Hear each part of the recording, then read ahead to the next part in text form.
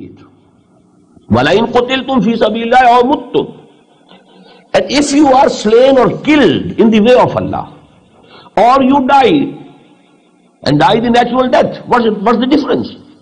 So long as you are in sabilillah, a person who is striving for the cause of Allah, who is continuously working hard for the cause of Allah, whether he is propagating his message or he is going to war. But the struggle, was going on in the Makkah also, in the Meccan period.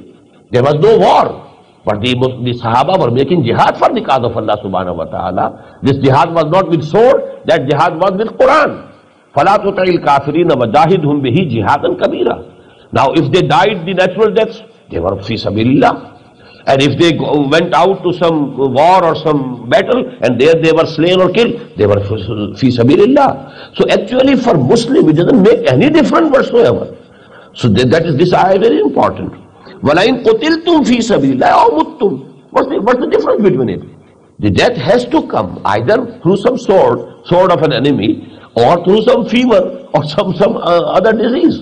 So there's no difference for a mu'min. وَلَئِن قُتِلْتُمْ فِي سَبِيلِ. So long as a mu'min is in the way of Allah, he is striving, he is discharging his duties of da'wah ila al-khair, wa amr bil ma'roof, wa nahy anil munkar. He is doing his duty. Whether he is slain or he dies, لَمَغْفِرَةٌ مِّنَ اللَّهِ وَرَحْمَةٌ خَيْرٌ مِّمَّا يَجْمَعُونَ. The forgiveness from Allah subhanahu wa ta'ala and His mercy, they are much, which they are bound to get. They are sure to get the maghfirah, because he was fi sabilillah. Whether he died on the bed or he died in the field, it doesn't make any difference for him.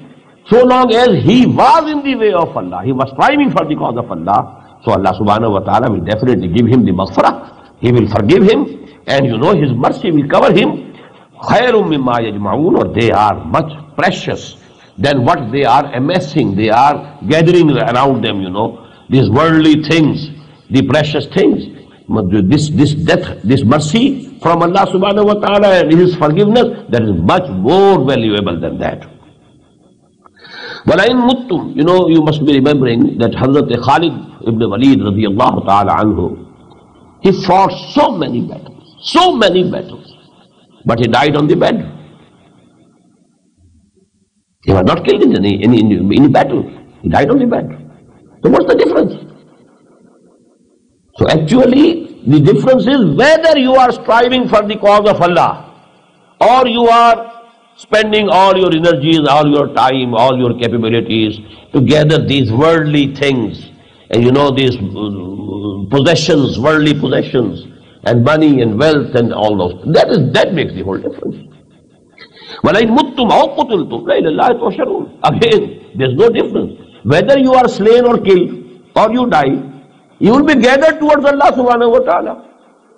So again, there's no difference. You have to go anyhow to your Lord, and you have to face that accountability. فَبِمَا رَحْمَةٍ مِّنَ اللَّهِ. This ayah is very important, very profound regarding, the leadership of an Islamic party. What should be the qualities of the leader? And we have the example before us is Muhammad sallallahu alaihi wasallam. لَقَدْ كَانَ لَكُمْ فِي رَسُولِ اللَّهِ أُسْوَةٌ حَسَنَةٌ. What was the qualities of the leadership of Muhammad sallallahu alaihi wasallam? And any leader of any Islamic party, if it is really Islamic, should try his best to imitate and follow in the footsteps of the Prophet sallallahu alaihi wasallam. Because we have read in this very surah the ayah, قُلْ إِن كُنْتُمْ تُحِبُّونَ اللَّهَ فَاتَّبِعُونِي يُحْبِبْكُمُ اللَّهُ. Tell them, O Muhammad sallallahu alaihi wasallam, if you love Allah, if you claim to love Allah, then you have to follow me. Then Allah will love you. So actually the same thing here, that every leader, whether he is a big leader or a small leader, if there is a group of small certain people, there is a leader. And in a very big party, there is the overall leader. Then there are the leaders, local chapters have leaders. And so on, this goes on. This is in the sort of a branching. But what are the qualities of a good Islamic leader?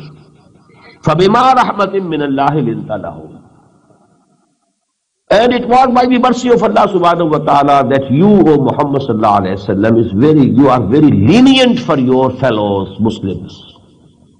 There should be leniency, not harshness.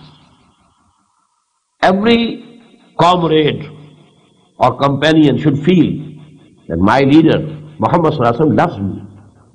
He holds me in high esteem. So that is the feeling that the leader should give to each one of the followers or the companions. فَبِمَا رَحْمَةٍ مِّنَ اللَّهِ لِنْتَ لَهُ. It's actually out of the mercy of Allah subhanahu wa ta'ala. He has, fashioned your personality in that way. He has given you that attitude of inner attitude, that you are very lenient with your companions, with your comrades at arms. You are lenient. وَلَوْ كُنْتَ فَضًّا غَلِيظَ الْقَلْبِ. Had you been rude and harsh-hearted, لَنْفَضُّوا مِنْ حَوْلِكَ. They would have dispersed from around you. Because actually what keeps people together is the bond of love. Had you been rude, فَضًّا غَلِيظَ الْقَلْبِ, harsh of head, harsh of heart, harsh-hearted or hard-hearted, they would have dispersed from around you. فَاعْفُ عَنْهُمْ. Now you must do three things. فَاعْفُ عَنْهُمْ. Keep forgiving them. Mistakes will be committed by your companions. It's human to err. There will be errors, there will be mistakes. So you keep on forgiving them. فَاعْفُ عَنْهُمْ وَاسْتَغْفِرْ لَهُمْ. Not only that, you should keep on forgiving them. You should keep on asking from Allah subhanahu wa ta'ala His forgiveness for them. He should also forgive. Number 3, وَشَاوِرْهُمْ فِي الْأَمْرِ. And you include them in your consultations. That increases the confidence, mutual confidence. Our leader, whenever he has to decide something, he consults us. He asks us our opinion. He respects our opinion. So actually these three things, every leader, every Muslim leader should try to confirm as much as he can to follow in the footsteps of the Prophet ﷺ. And these are the commands of Allah subhanahu wa ta'ala to the Prophet himself. So what to say of anybody else? When these commandments are given to Muhammad ﷺ, who was under the direct guidance of Allah subhanahu wa ta'ala, then every other leader, is not Nabi, is not under the direct, continuous guidance from Allah subhanahu wa ta'ala coming. So he should be more careful in these aspects. فَبِمَا رَحْمَةٍ مِّنَ اللَّهِ لِنْتَ لَهُمْ وَلَوْ كُنْتَ فَضًّا غَلِيظَ الْقَلْبِ لَانْفَضُّوا مِنْ حَوْلِكَ فَاعْفُ عَنْهُمْ وَاسْتَغْفِرْ لَهُمْ وَشَاوِرْهُمْ فِي الْأَمْرِ فَإِذَا عَزَمْتَ فَتَوَكَّلْ عَلَى اللَّهِ. And when you have made a decision, this is azamta, the decision lies with the leader. It will never be taken by counting the votes. There are 100 people, so if the 51 have this opinion, this is decided. No. This is Western democracy. This is not Islamic consultation. This is not the Islamic mushabara. Not at all. Because here it is not faiza azamtum. No, it's not the plural. Faiza azamta. When you have taken a decision of Muhammad sallallahu alaihi wasallam after consultation, then the decision rests with the leader. It rested with Muhammad sallallahu alaihi wasallam. He was the leader at that time. He was the commander of the army at Badr and Uhud. So he had many positions. He was Nabi, Prophet, he was Messenger, Rasul, then he was the head of the state. If we say that Medina was a city-state, who was the head of the state? Muhammad sallallahu alaihi wasallam. He was the chief of the army. Who was the commander of the army? So actually, who was the Imam of the Masjid al-Nabawi? So he was the Imam also. So he had so many positions. So in every position he has some rights, some duties, some obligations. So here actually it's very important. Faiza azamta. You do make consultations so that there is a mutual confidence is being built, between you and your followers and companions. But then the decision will remain with you. فَإِذَا عَزَمْتَ فَتَوَكَّلْ اللَّهِ. And then have confidence in Allah subhanahu wa ta'ala. You should have faith in Allah subhanahu wa ta'ala and trust in Allah subhanahu wa ta'ala. إِنَّ اللَّهَ يُحِبُّ الْمُتَوَكِّلِينَ. Verily, Allah subhanahu wa ta'ala loves those who put their trust in Him, exclusively in Him. That is actually something very necessary for a moment to do.